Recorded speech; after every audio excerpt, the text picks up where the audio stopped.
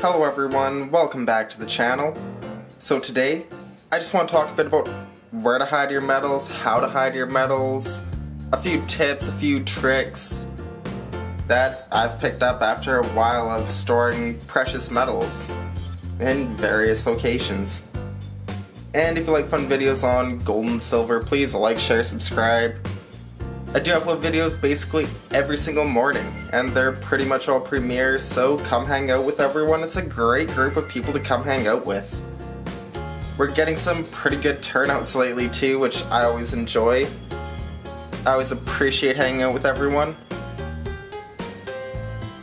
And stay tuned for the 500 subscriber giveaway that I'll have going on here. Have a few fun pieces, up to 3.1 ounces ready for that.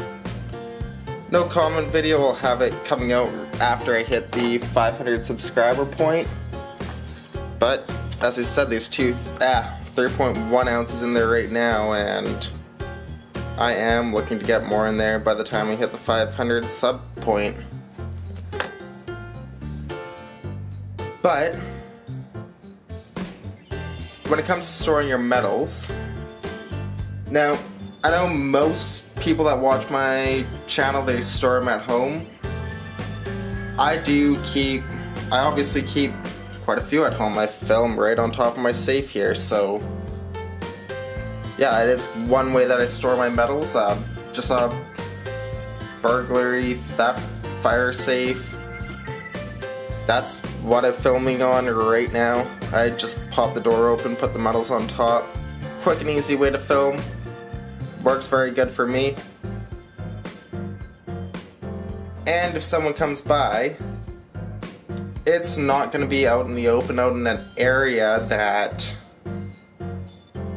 I may have someone seeing through a window, things like this. Somewhere where it's kind of secretive in my house, that's kind of where I keep my safe. I don't like to keep it in an obvious spot. Nobody's gonna suspect a safe here or anything unless they come here. It's not wide open in my house, it's in a room. And I like to make sure that there's some kind of steps, either up or down, it doesn't really matter to me where I keep it in my house. So location inside the house, not just having a safe. As well as bolting it down. Every safe should come with holes in the bottom to bolt them down, holes in the back or something. Not every safe will have the holes in the back. Or it might just have knockouts in the back so you can knock it out yourself. Knock it out from the bottom. Little metal plates that just pop off. Then you just screw it down through those. That's typically what you might find in a safe. But yeah, bolting it down, trying to bolt it down to cement if possible.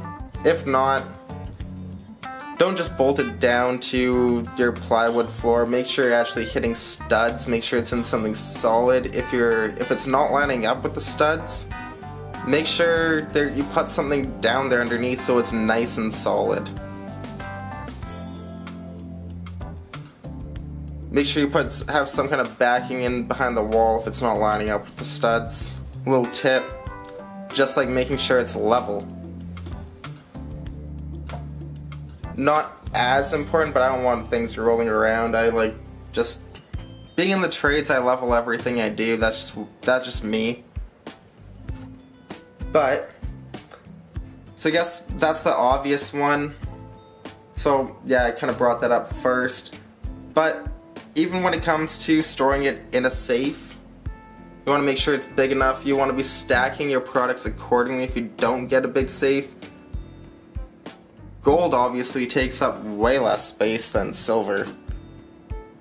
So I'll just give you an example here, just for 1 ounce to 1 ounce. It's a pretty big difference. So you can see it's clearly quite a bit smaller, the gold. And it's thinner. So it's quite a big difference, just 1 ounce to 1 ounce in comparison, just for how much size it takes up in your space. I know a lot of people who watch aren't a huge fan of me stacking gold and everything, but I'm planning on stacking a lot of metals long term. If I don't stack gold with my silver, even though I'm more bullish on silver, I'm gonna run out of space. I don't want walls dedicated to safes in my house.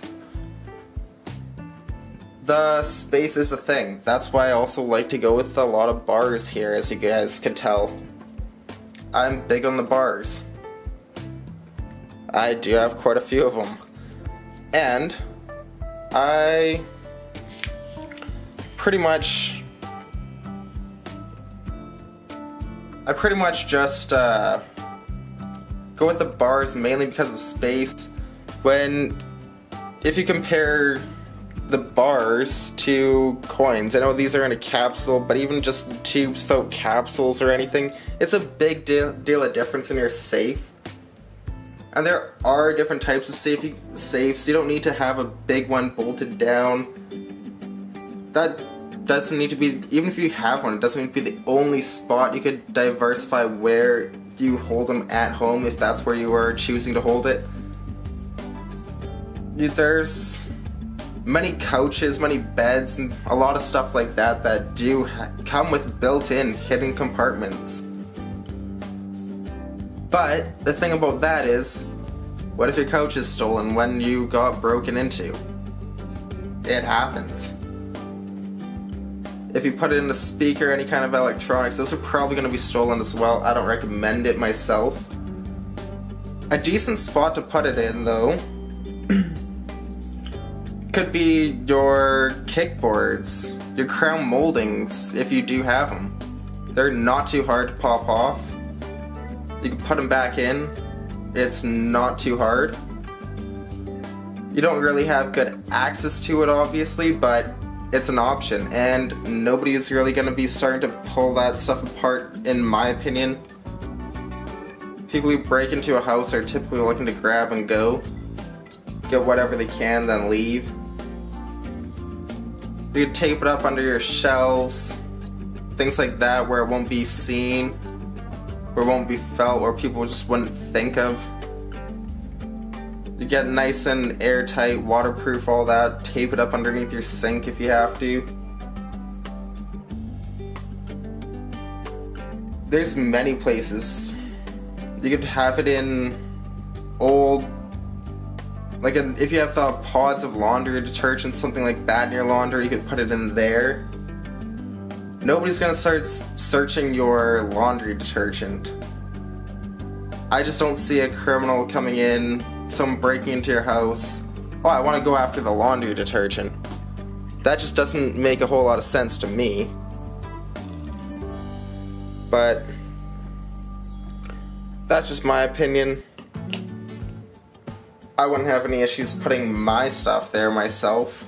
Not that I necessarily do that, but I have done it before.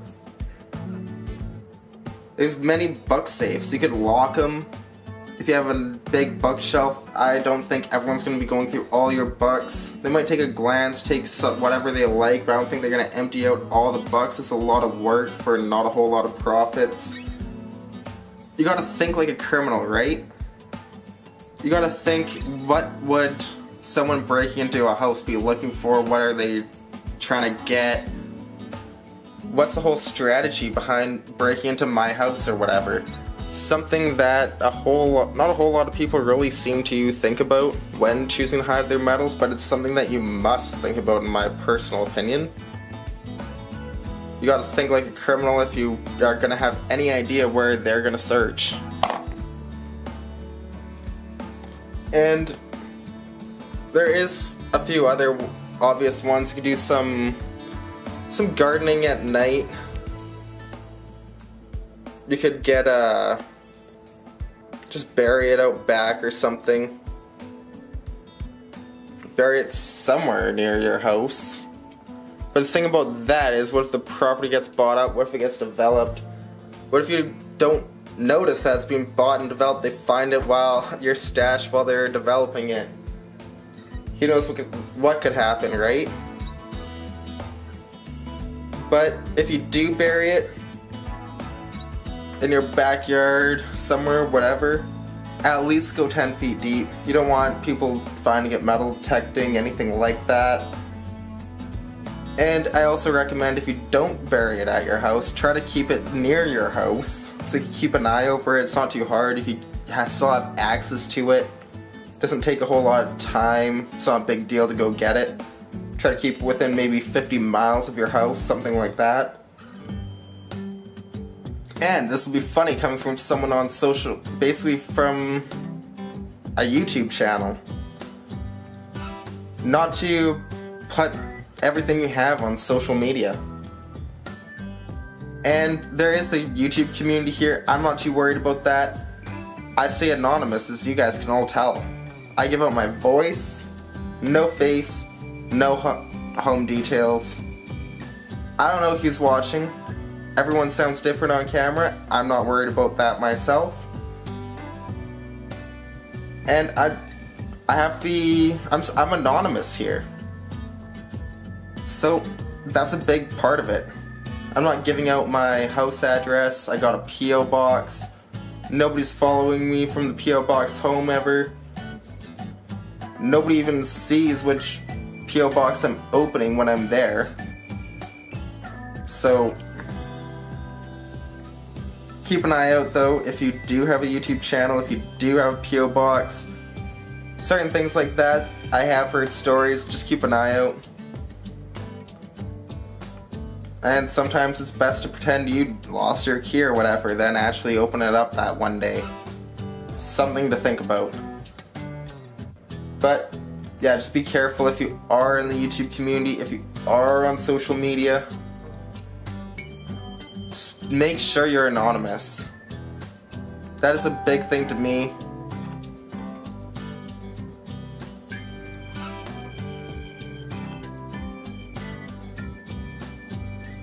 And a few other things about the safe here. I don't want to go into a whole lot on vaulting. I do have a vault box external from my house myself. I don't like to keep everything in one spot. That's me. I don't feel comfortable with that. I don't want to lose everything all at once ever, or put myself in that position. Doesn't cost a whole lot of money.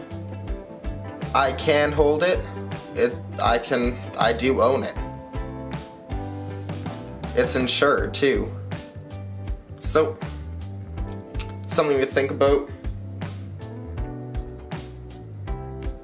If anything happens, you could have $60,000 right then and there if anything happens to that vault box. Not a bad deal to me.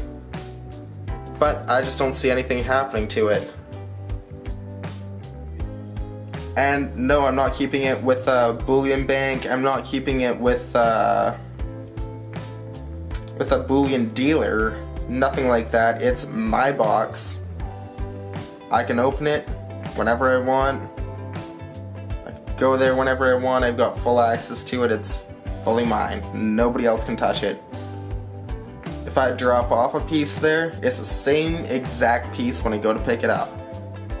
A big thing that you must think about if you do choose to vault. Many places you could go and look at before you actually find one that's worth it, in my personal opinion. And for vaulting, you can go with bank boxes, things like that. I'm not a huge fan of the bank boxes. Because it's also, I don't know about you guys, but branches near me are shutting down. My home branch shut down at my bank. Good thing I don't have my Bullion in it. Something to think about. That's kind of what I'm hedging it from the financial system. Why would I put my Bullion in it to store it in that financial system? Just my personal opinion though. That is also why people say you don't hold it, you don't own it. My attitude's more so you can't hold it, you don't own it. when I completely get if someone keeps their metals outside the country, at a certain point, I like to have access to some metals at all times. Don't have a big enough stack to be keeping mine outside of the country at all. But I get it. If you're trying to hedge yourself from your own government's instability, from your own government's monetary system, if you have a dual citizenship, you can go to another country just like that. It doesn't matter. So I wouldn't have no hesitation holding my metals there under those kinds of circumstances. But yeah, back to the safe here. In my personal opinion, when choosing a safe to keep at your house, I would try to make it big and bulky. Something where it's not just the weight, you need to actually physically be able to wrap your arms around it. It makes it awkward to lift. You're not going to be able to have people lifting at their maximum potential. You might need to take your door off, things like that, to move it. I try to make it so at least 3 men are going to be able to move my safe while it's empty. And then it's gonna add you're buying silver, put that in your safe. It really does add up that weight. It really does. At a certain point, after a few years of doing this, it'll start to take a 4th man, then a 5th man, then a 6th man. And then it's at that point though, you can't have that many people around your safe to move it. And yeah, so I just want to go over once again, I know I've already covered it, but try not to keep your safe on the main floor. Try to keep it either upstairs or downstairs, somewhere hidden in the house where nobody's gonna come across the safe. You don't want to have people over and everyone's wondering what's inside your safe. You don't want to keep it right beside the TV or something like that, right beside the fridge. You want to keep it tucked off in a room somewhere, preferably not on the main floor, so that people would need to either go upstairs or downstairs, which makes it far more immobile. And if it's easy to get the safe in your house as a 2-man job while it's empty, I don't think it's going to do the job myself. And bolting it down is huge. And there is a variety of other ways to store your precious metals. If you have a screwdriver, a socket set, things like that, the potential is unlimited. I just don't recommend keeping it inside electronic speakers, things like that. Criminals do like it, but I don't think people are going to be taking down light fixtures and all that kind of stuff. I don't think they're going to go. There's so many areas that you can take a look in your garage. See, with a 1 multi-bit screwdriver, there's a million possibilities. It's crazy. You can leave it in the attic, the crawl space. I wouldn't go into an attic or a crawl space if I was a criminal. I don't want to go anywhere that I might find myself trapped. Something to think about where you want to put your safe. You don't want to get yourself trapped in someone else's house as a criminal. So you don't want to put yourself in that position. You really got to get the mindset of what would a criminal be thinking here, in my personal opinion. And I guess that sums up kind of my thoughts on just the basics on how to store your metals, where to store it, what you might want to think about when purchasing items such as gold, silver, bars, coins, things like that. Because it doesn't seem like coins are going to take up a whole lot more space than bars. They really do. Trust me, these bars take up way less space. If I had this is 50 ounces in bars here, 5-ounce bars, there's 10 of them. If if I had 50 ounces in these coins, it would be such a big difference. Even if they're not capsuled or anything, and how much physical space it takes up. And it's a whole lot easier to hide small things like gold than silver. That's just my thoughts, though. I'd love to know all your guys' thoughts down below. Please like, share, subscribe, and stay tuned for the 500 subscriber giveaway. I will have the video shortly after I hit 500 subscribers. And then you can enter for that. Stay positive. See you next time. Thanks. Bye.